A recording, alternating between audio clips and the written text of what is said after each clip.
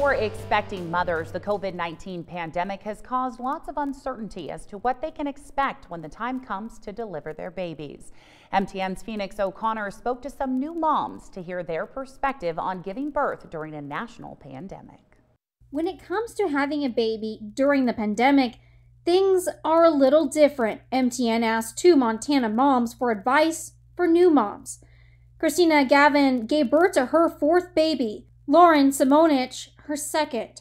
Of course, things were a little different. Restrictions at the hospital. I couldn't have, my whole support team there. It was just me and my husband, which actually turned out to be really nice. Positively speaking, it was kind of nice not to have that pressure of everyone wanting to visit your baby right away. What advice would you say to a woman that's maybe in her 3rd trimester and is due any day now? What kind of things would you suggest maybe they should kind of prepare for here in Montana? Definitely put faith in your medical staff, whether it be like your pediatrician 3 weeks after birth or right there during birth. Prepare to wear a mask.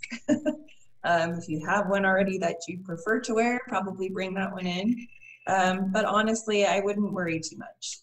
The professionals in the hospitals they're wonderful. Simonich tells me the mask did create some challenges. We had to wear masks the whole time, which was interesting, even during labor. At one point, the nurse actually came by and ripped it off my face because I was having a hard time breathing.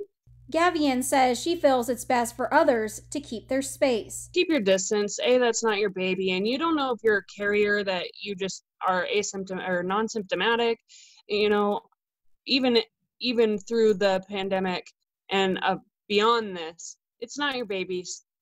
Keep your space. For MTN News, I'm Phoenix O'Connor.